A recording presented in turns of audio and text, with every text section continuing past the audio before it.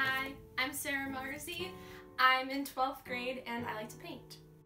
I like watercolor because it's very portable and it's quick. The layers dry really easily, and I like the more pastel colors, and it doesn't smell bad like oil paint does.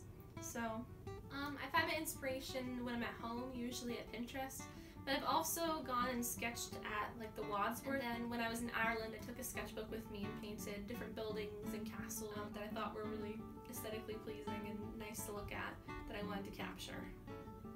So I find the subject, if it's outside I'll find it, and then I'll figure out like what angle I want to do it at, and then I'll sketch it in either colored pencil or regular pencil, and then I'll go in with the first like most important color, and then I'll start filling in, and then if I want to do line work I'll usually do the line work afterwards.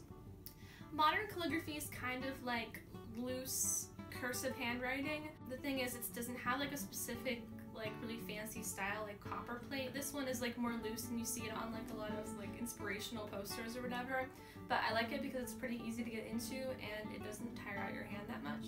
So I started doing calligraphy in Spanish class because I was bored one day because we were reviewing something I already knew. So I just like taught myself cursive, and then I've combined that over the years with my painting, and it makes this happy combination that I think people like.